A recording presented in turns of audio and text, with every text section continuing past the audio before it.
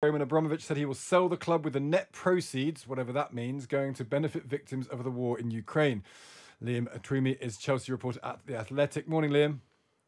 Morning. Are you surprised by this, or was this kind of inevitable? I mean, there's a sense that he's trying to get ahead of any sanctions.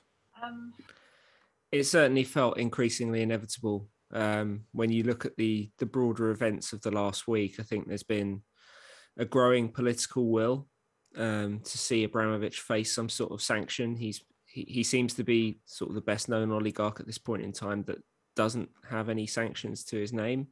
And I think when you get to the point where Keir Starmer is making it top of his agenda at Prime Minister's questions, I think it couldn't have been any clearer to Abramovich or the hierarchy at Chelsea that something is probably coming, or at the very least the pressure is hugely ramping up. We had Abramovich obviously try to hand off control of the club to the charitable foundation trustees earlier this week. That plan wasn't particularly thought through and never looked likely to work. And this statement that was released yesterday comes, on the heels of 24 to 48 hours of building reports, increasingly credible reports that bidders are circulating for Chelsea. If we put aside politics and morals for a second, Liam, in some ways, was he the perfect football club owner? Because he was very, very rich. He was willing to sink lots of money into the club. He was willing to loan it money that he doesn't want to see paid back. He was willing to redo the training grounds. He was willing to just seem to turn Chelsea from an also-ran into a superpower. If you look back at him purely as a football club owner, was his involvement almost as good as you can get from an owner? Yeah, in terms of the kind of owner that sort of British football has really lionised in the Premier League era, you would have to say that Roman Abramovich is pretty much the archetype of it, for all the reasons that you just said. He's always presented himself as someone who has owned Chelsea for the love of football and for the desire for success rather than any sort of profit. He's there have been attempts to make Chelsea a bit more of a sustainable business, but it's never been quite the same as at certain other clubs, Liverpool, for example, where the owners absolutely demand that the club pays its own way and sort of outgoings and balance with incomings.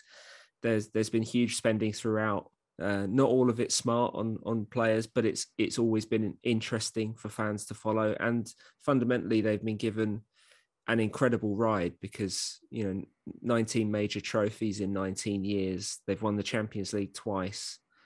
I don't think you'll find any Chelsea fan that wouldn't call sort of last almost 2 decades the ride of their lives supporting the club. And that's where I think the sort of conflicted element of this comes in with Abramovich, of course, leaving under a massive cloud.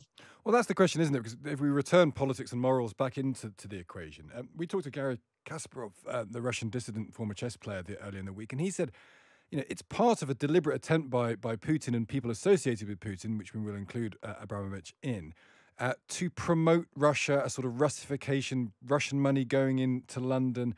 It's a deliberate attempt to get ordinary punters, fans, to think fondly of the Russian establishment. That's why they do this, partially. Have Chelsea fans, in your experience, felt that? Have they ever felt compromised morally by what's gone on? Or in the end, is it just a question of someone's got to own the club and rich people tend not to be very moral anyway? I think there are Chelsea fans, quite a lot of Chelsea fans that have always felt conflicted to some degree about Abramovich, because this is not the first time that questions have been raised about the source of his wealth and his motivations for owning Chelsea.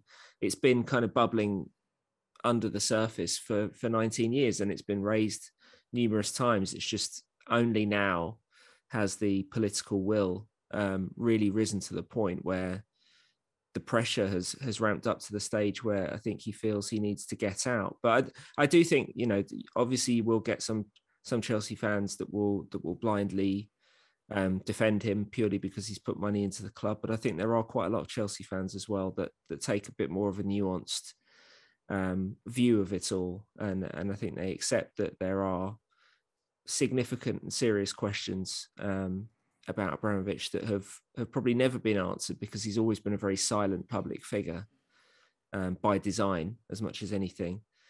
And you have to somehow reconcile that in your head with the success on the pitch. Yeah, and he's not even been very forthcoming even now with even the statements that he's given thus far. Liam, thank you for joining us this morning. That's Liam Twomey, Chelsea reporter at The Athletic. Roman Abramovich selling Chelsea.